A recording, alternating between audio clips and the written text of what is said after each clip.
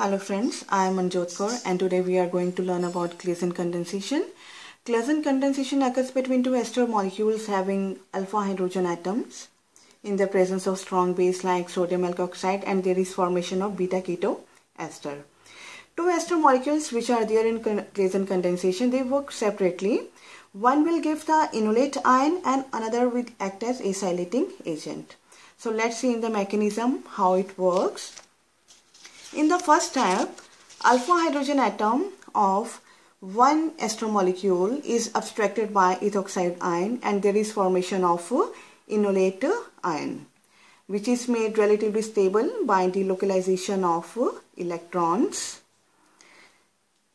Second ester molecule will act as acylating agent.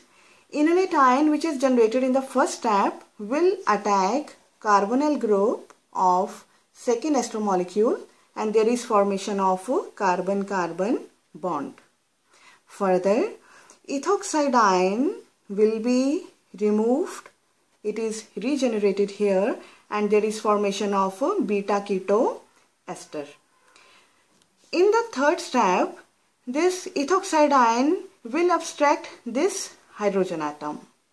So, in the third step, this doubly alpha hydrogen atom, which is highly acidic, is abstracted by ethoxide ion and there is formation of new enolate ion.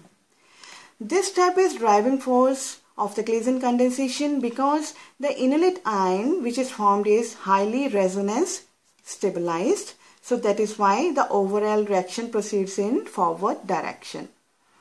In the last step, enolate ion is neutralized in the presence of aqueous acid like sulfuric acid, phosphoric acid, and in the neutral form then it is isolated. Okay friends, that's all for today. If you like this video or if this video is helpful to you in any way, then don't forget to click on thumbs up below to put in your valuable comments as well. And you can visit my website www.chemistryconcepts.guru, or you can view my blog at chemistrytuitions.blogspot.in. I will come next with another topic. Till then, bye bye and take care.